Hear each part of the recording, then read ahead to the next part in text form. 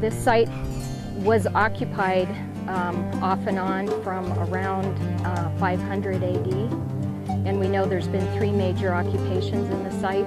What you're seeing right now is the evidence of the latest occupation, which was sometime in the around 1200 AD up to 1300 AD, just prior to the time when this area was abandoned.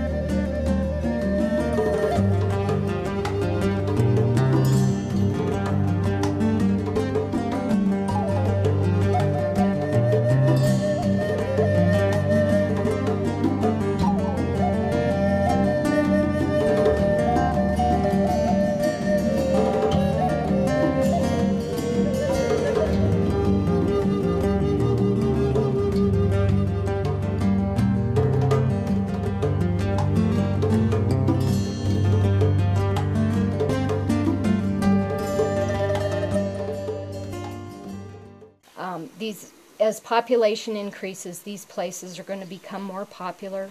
There's going to be more visitation, and so for me, I feel a real sense of urgency to try to, through education or site protection measures or whatever, to be able to preserve these sites.